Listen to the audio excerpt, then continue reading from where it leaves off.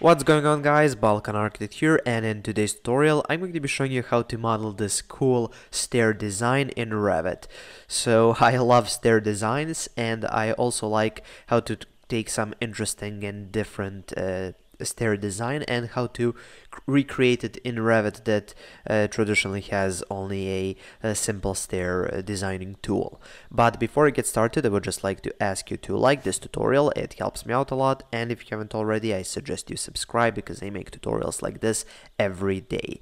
And follow me on social media as well. And if you want to download this particular stair design that I'm going to be modeling, check out my Patreon, first link in the description. You can download all of my project files, over 150 files so far. Okay, so let's get started. So I'm going to be using the architectural template for this project, as it is a architectural design detail to model a stair like this. Now let's let Revit start up. And first, let's change the units, and for stairs I like to use centimeters, and if you're using imperial, feel free to set imperial units. Anyway, I'm just going to hit OK, and let's set the height of the levels. So this level 2 is now at 4 meters. It's way too much, so let's set it at 320 centimeters. That's kind of the average height for an apartment building, at least in my country, so let's leave it at that. And let's go back into level 1 and let's start modeling the stair. So I'm just going to be using the stair tool first. Now we're not going to be modeling this stair with a stair tool, but we need to model a stair to use as a template for our in-place family stair that we're going to be modeling later on. So let's start off with the stair tool, and it goes from level 1 to level 2, of course. And for the level of threads, yeah, let's change this to monolithic stair. I think it's just easier to work with, less elements, less faces, and it should be a bit steeper because this looks like a stair that you would use in a cramped space. So let's change this to 16. Hit apply. Okay, so as you can see now, the riser height is actually a lot higher, so the stair is a lot steeper. So let's just place a stair like so, place it in the center of the screen, hit finish, and there we go. So we've got a template to work from. Now let me just delete this up, I don't need that, and let's just delete the railings, we don't need those either. So if we go into 3D, this stair is what we're going to be using as a template. So now let's start off a component, a model in place component, and of course let's categorize it as a stair. So let's find it. Okay, stairs 1, okay. So now this stair is kind of going zigzag. So if I go into level 1, it should be going like this, from one to the other and like that. So I'm just going to start an extrusion, and I'm going to start from here to here because it's easier to start because I don't have anything over here. Now let's just select these two and move them. So just MV is the shortcut for the move tool, and set it over here. So this will be the first step. Now to set the height of the first step, we need to set the work plane. So I just go here to set, pick a plane, hit OK, and let's pick this face over here, the first step. And now let's finish off this, the first step. And once we have this, for the extrusion end, I'm going to go with let's go minus 4 centimeters.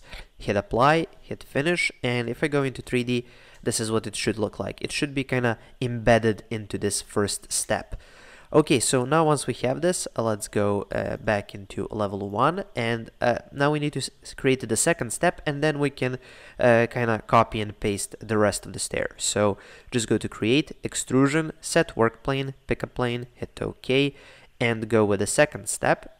And now do the same thing. So you start from here, you finish here, and here you start from here, you finish there.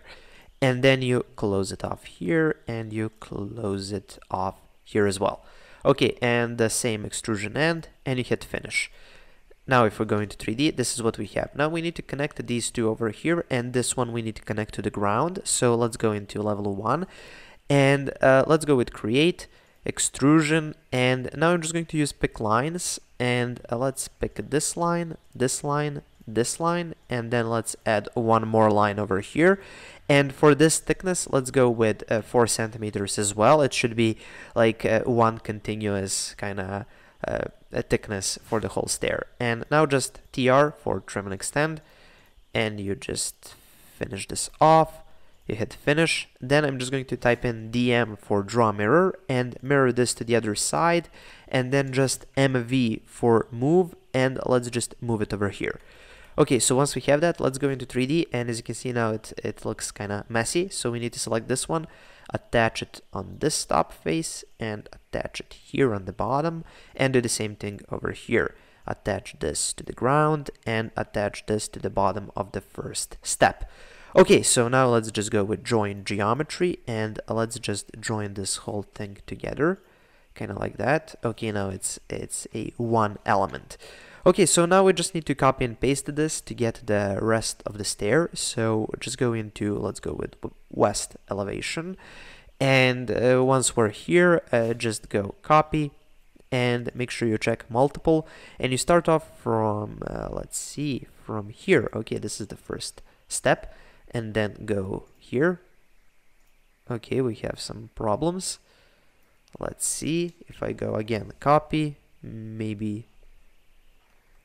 Yeah, let's just select it perhaps over here, unconstrain, go over here. Okay, there you go.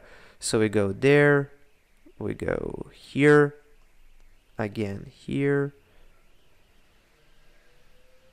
Okay, I think, let me just go into 3D. Okay, yeah, I messed up there, as you can see. So let's select this thing, delete, delete, delete.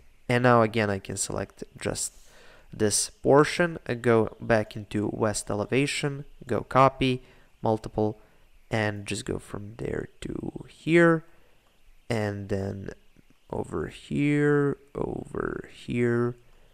and over here as well. Okay, and one more. So for the last one, let's see if I just go into 3D. Yeah, we just need to finish it off, so we need to copy this upward. So let's go back into west elevation, go copy, and let's just copy from here to here. Okay, and if I just go into 3D, this is what we have. Now we need to join this whole thing together, and to do that you need to use the join tool.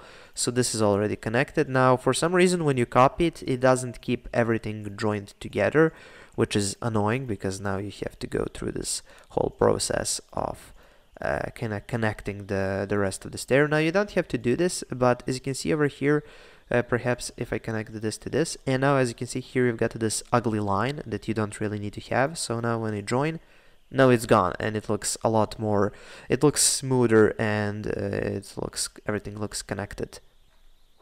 Okay, let's just finish this off, or you can use multiple join. So you just go here, multiple join, and then you kind of select everything that you want to have joined. And now if I select this, yeah, it selects the whole thing. Okay, and before we finish, I like to set the material. So you can go over here to material, and let's search for some nice wood material. So let's go with wood, and let's see, we've got this birch wood that looks nice. Hit apply, okay, and let's just go finish model. Okay. And let me now delete this stair because we don't really need this template, and maybe go into realistic. Okay, this looks really nice. And now you only need to figure out the way to connect it here on the top. So let's just go into a level 2. Yeah, here we go. And now let's do a kind of a floor that's going to be integrated in this stair. So my best guess for something like this is to go kind of like this with a rectangle. It's just an imaginary floor, and then just pick these two lines, and then go SL for split element, and go TR for trim and extend, and just trim it kind of like this. And when you hit finish, it looks like it's kind of embedded into the whole floor, so it would look kind of like that. But anyway, that's, at least in my opinion, that's the coolest way you can connect it. It looks kind of weird, but cool nevertheless. So anyway, that's pretty much it for this cool stair in Revit tutorial. Thank you for watching. Please subscribe, like, and share this video. And if you want to download this, again, first link in the description to my Patreon page. For only $5 a month, you can get access to all of my project files and the project files from the projects that I'm going to be doing in the future. Okay, so that's pretty much it. Thank you for watching and have a nice day.